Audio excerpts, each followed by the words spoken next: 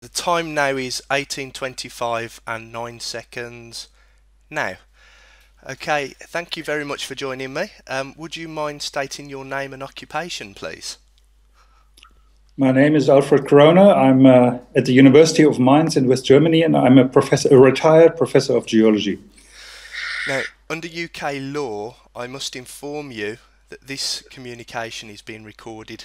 Do I have your permission to make these contents public? Sure. Thank you very much. Now, I'm just going to ask you a few short questions. The first one I'd like to ask you, you were the Alfred Kroner that featured in a video commenting on the Koran. This was back in the late 70s or early 80s. Can I ask what circumstances led to you attending this conference? Well, there are no special circumstances. This was a professional conference where many foreigners and Arab people were meeting because it was the first time that a major research project had been undertaken in Saudi Arabia. And the University of Jeddah, that means King Abdulaziz's University, actually conducted this conference because many of the lecturers and senior students of that university had actually graduated from Britain or other Western European countries and therefore wanted to show off their results. Okay, so was it specifically a conference about the Quran and religion, or was it a conference about something else?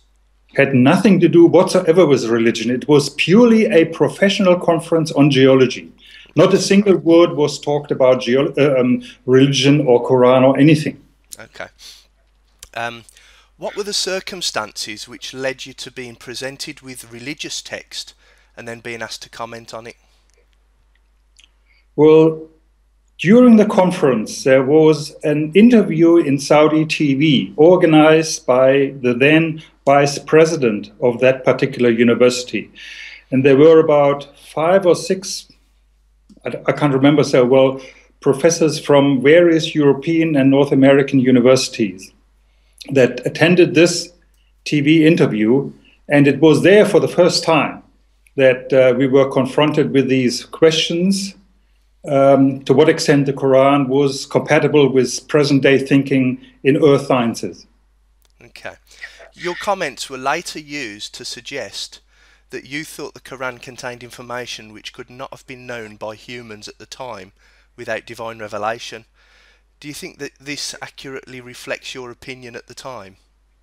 Well, that was not at all the purpose and the discussion that we had. The discussion was they were reading us certain verses from the Quran. And then they would say, is this compatible with present-day scientific knowledge?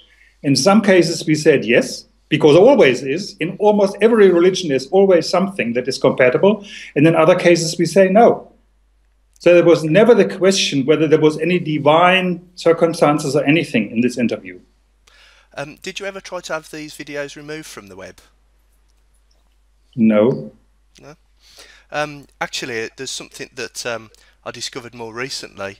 Someone gave me a Quran as a gift, and as I turned to the back of the Quran, you're actually in my Quran. So I didn't know if you knew that. I didn't know if you knew that, but you're actually you're in a holy book.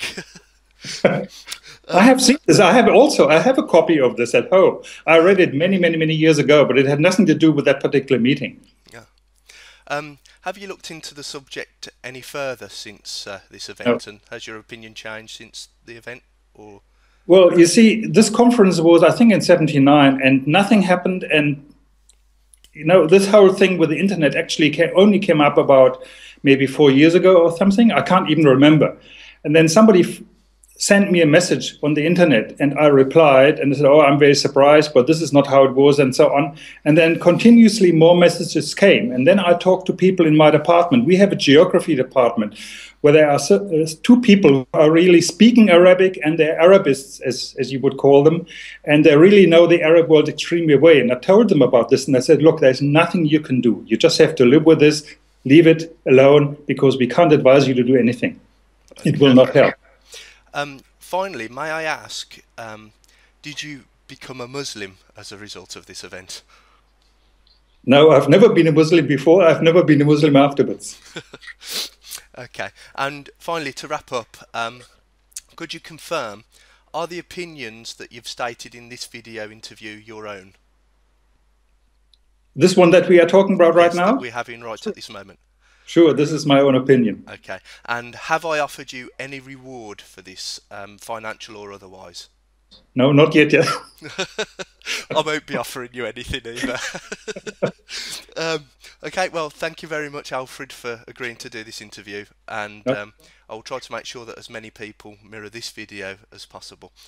Sure. The time now is 18:30 and 39 seconds now.